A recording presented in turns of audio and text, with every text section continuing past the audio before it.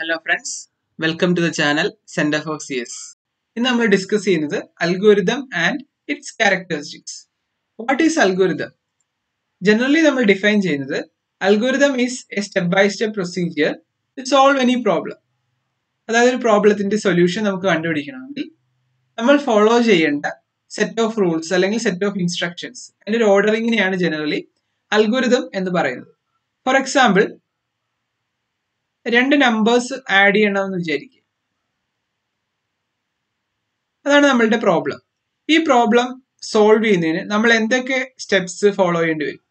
Initially നമ്മൾ first number read ചെയ്യുന്നു, then second number read ചെയ്യുന്നു, പിന്നീട് നമ്മൾ എന്ത് ചെയ്യുന്നു?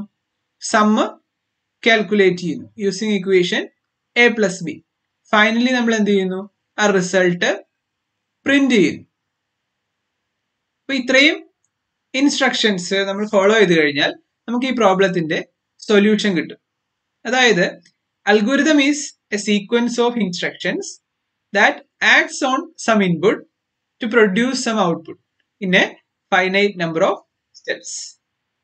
മറ്റൊന്ന്, അൽഗോരിതം എന്ന് പറയുന്നത് ലാംഗ്വേജ് ഇൻഡിപെൻഡന്റ് ആണ്.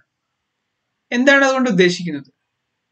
അൽഗോരിതത്തിലെ ഓരോ ഇൻസ്ട്രക്ഷൻസും ഒരു പ്ലെയിൻ ലാംഗ്വേജിലായിരിക്കും അല്ലെങ്കിൽ ഒരു ലേബൽ ലാംഗ്വേജിലായിരിക്കും നമ്മൾ റൈറ്റ് ചെയ്തിട്ടുണ്ടാകുന്നത്.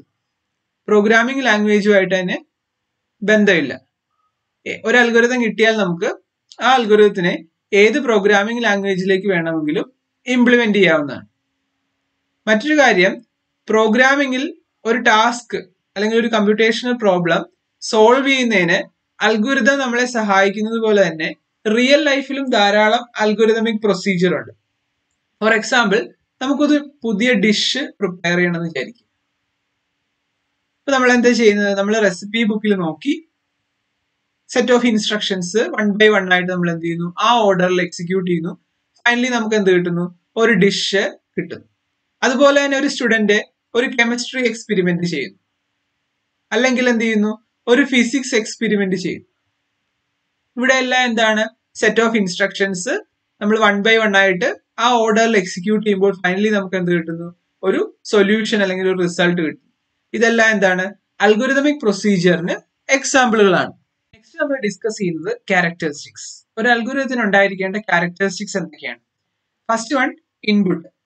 അതായത് algorithm must take 0 or more inputs. ചില അൽഗോരിതത്തിന് ഇൻപുട്ട് ആവശ്യമില്ലായിരിക്കും എക്സിക്യൂട്ട് ചെയ്യുന്നതിന്. മറ്റു ചില algorithms 1 or more inputs use ചെയ്യുന്നു. ഫോർ എക്സാമ്പിൾ, രണ്ട് നമ്പേഴ്സ് ആഡ് ചെയ്യണം. നമുക്ക് രണ്ട് നമ്പേഴ്സ് ആഡ് ചെയ്യേണ്ട കേസിൽ അവിടെ 2 ഇൻപുട്സ് ആ അൽഗോരിതത്തിന് നമ്മൾ കൊടുക്കണം. അതേസമയം ചില അൽഗോരിതത്തിന്, അതായത് ഇപ്പൊ ഹലോ പ്രിന്റിംഗ് എന്ന് പറയുന്ന ഒരു അൽഗോരിതം ആണെന്ന് വിചാരിക്കും, അവിടെ നമുക്ക് പ്രത്യേകിച്ച് ഒരു ഇൻപുട്ടിന്റെ ആവശ്യമില്ല. അൽഗോരിതം എക്സിക്യൂഷന് ശേഷം ഹലോ ഔട്ട്പുട്ട് ചെയ്യും. Next characteristics, output. അതായത് ഒരു algorithm must produce at least 1 output. അതായത് ഓരോ അൽഗോരിതവും നമ്മൾ എഴുതുന്ന ഒരു പ്രത്യേക എയിമിന് വേണ്ടിയിട്ടായിരിക്കും, അല്ലെങ്കിൽ ഒരു ഒബ്ജക്റ്റീവ് കിട്ടുന്നതിന് വേണ്ടിയിട്ടായിരിക്കും. അപ്പം അറ്റ്ലീസ്റ്റ് ഒരു ഔട്ട്പുട്ട് അല്ലെങ്കിൽ ഒരു ആക്ഷൻ എങ്കിലും ആ അൽഗോരിതത്തിന്റെ ഫലമായിട്ട് സംഭവിച്ചിരിക്കണം. അതല്ല എങ്കിൽ അൽഗോരിതം എഴുതുന്നത് കൊണ്ട് നോ യൂസ്.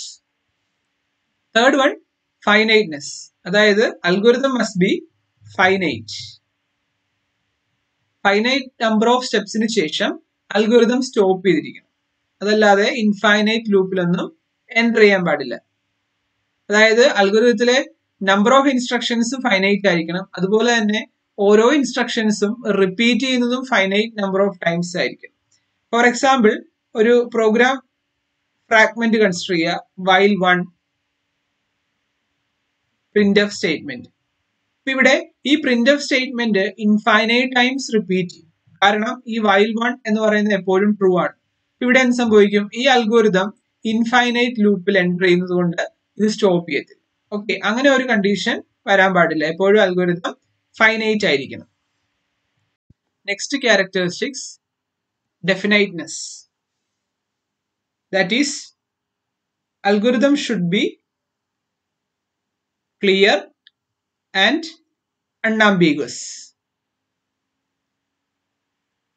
ദാറ്റ് മീൻസ് അൽഗോരിതത്തിലെ ഓരോ ഇൻസ്ട്രക്ഷൻസും ക്ലിയർ ആയിരിക്കണം. അതുപോലെ തന്നെ having only one interpretation or meaning. എത്ര പേര് അൽഗോരിതത്തിലെ ഇൻസ്ട്രക്ഷൻസ് റീഡ് ചെയ്താലും എല്ലാവർക്കും ഒരേ മീനിങ് തന്നെ ആയിരിക്കണം മനസ്സിലാകേണ്ടത്, അല്ലെങ്കിൽ ഒരേ ഇന്റർപ്രിറ്റേഷൻ തന്നെ എത്തിച്ചേരണം. ക്ലിയർ ആയിരിക്കണം എല്ലാ ഇൻസ്ട്രക്ഷൻസും. Next characteristics, effectiveness.